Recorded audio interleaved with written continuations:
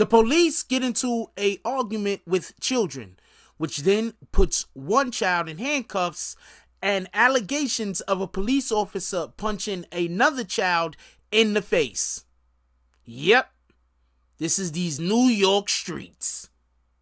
Me and the Notification Gang would like to invite everybody to come join us Monday through Thursday, 9:20 to 10 o'clock for morning coffee, where we discuss the events of the prior day and also just talk mess about stuff. See you then.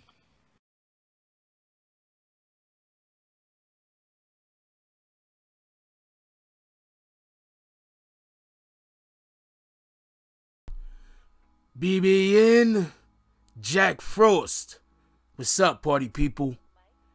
Alright, so yeah. So apparently there was a melee that broke out in the J Street train station, Metro Tech station in Brooklyn between some teens and police. So first thing I'm going to do is say shout out to the New York Post. This story that I'm going to be reading a little bit of was written or came from Tina Moore, Ruth Weissman, and Jorge Fitzgibbon. And it starts: mobile phone video captured a wild melee Saturday between nearly a dozen cops and a group of teenagers on a Brooklyn subway station, with punches flying on both sides. 5 people were arrested after the 2:20 a.m. brawl at the J Street Metro Tech station near Borough Hall, which police said broke out after cops responded to reports of a fight between 2 groups on the J Street that later spilled into the transit station. The video starts with officers trying to handcuff one suspect while a handful of individuals appear to try to pull the cops away. One officer reacts by running up and punching one of the teens in the face, sparking another tussle. Now, real quick, couple of things I want to say about this. First of all, we have to take some kind of accountability. When we have teens outside in the middle of the street fighting each other, whether it's the police get involved or not, we have to take some responsibility as older individuals, as individuals that know better. What kind of example are we giving to the youth? Because if our example to the youth is every time we get into an altercation or every time we have a disagreement with somebody is that we're gonna try to put our hands on them, or we want all the smoke, or just, you know, the terms that people use to just want to fight people for really no reason some of the time, you can't expect our youth to respond differently. That's one. Okay? Now, these police are 100% wrong. I'm going to say this again. These police are 100% wrong. I'm going to explain something. This is what I believe a lot of the problem between the police and the citizens actually come from. Something happens. The police show up, and the first thing the police sometimes try to do is choose who they're going to put handcuffs on. The police show up, and the first thing they attempt to do is see who they're going to initially place the blame on. Now, in our community, we have situations that commonly transpire that is of the domestic issue. Like, you might have people arguing, or you might have a shoving match. Just so we could be clear, these aren't reasons for a person to get handcuffs put on them, but often in these cases, an individual gets handcuffs put on them.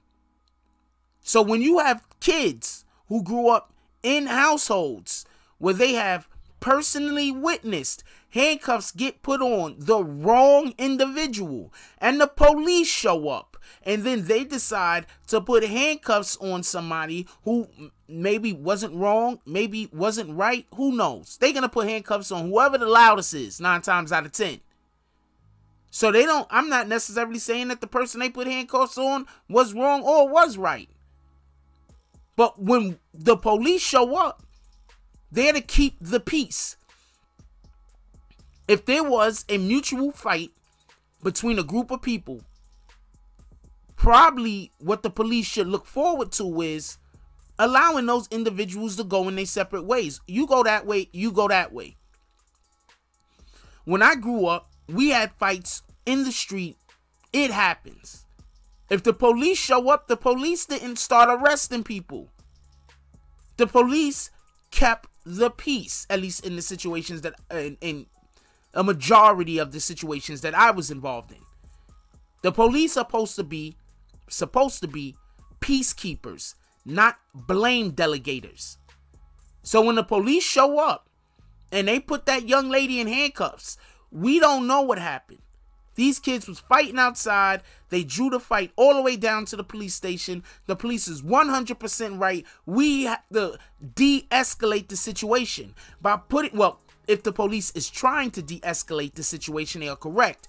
By immediately putting somebody in handcuffs, that's not de-escalating the situation.